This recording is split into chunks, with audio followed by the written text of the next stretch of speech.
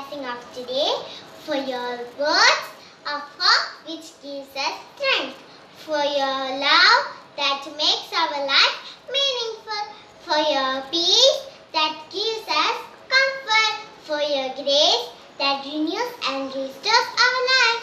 Protect us from all the diseases and illness. Keep us honest and safe. Thank you, Lord, with us. Amen. Thank you. സുപ്രഭാതം. ഇന്നത്തെ ചിന്താവിഷയം സ്വപ്നങ്ങൾ കാണുക, ആ സ്വപ്നങ്ങളെക്കുറിച്ച് ചിന്തിക്കുക, ആ ചിന്തകൾ പ്രവൃത്തിയിലൂടെ സഫലമാക്കുക. സ്വപ്നം കാണുക, ആ സ്വപ്നങ്ങളെക്കുറിച്ച് ചിന്തിക്കുക, ആ ചിന്തകൾ പ്രവൃത്തിയിലൂടെ സഫലമാക്കുക. ഏവർക്കും ശുഭദിനം. Good morning to all. I am Anne-Marie Biju of grade 8A. Welcome to today's news headlines. National news. India becomes a member of UN's ECOSOC body. China fails to secure seat. State news. Kerala floods. Rupees 140 crore shipped to Kerala by illegal means, say central agencies. Central investigation agencies have hinted that around rupees 140 crore that was collected from UAE in name of Kerala floods was shipped to Kerala by illegal means. International news. COVID-19 made in Wuhan, lab controlled by China government, claims virologist offers evidence. Chinese virologist Dr. Li Mengyan has claimed that novel coronavirus was made in Wuhan. Sports news. Asian Football Federation cancels AFC Cup due to coronavirus pandemic. That's for today's news. Thank you and have a nice day. Earth without ozone is like a house without roof.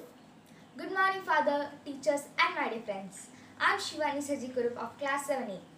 The International Day for Preservation of Ozone Layer is observed on 16 September every year since 1995. The day is mainly celebrated to spread awareness of depletion of ozone layer and looking for solution to preserve it. The ozone layer is a natural part of our atmosphere found around 15 to 30 kilometers above the Earth's surface.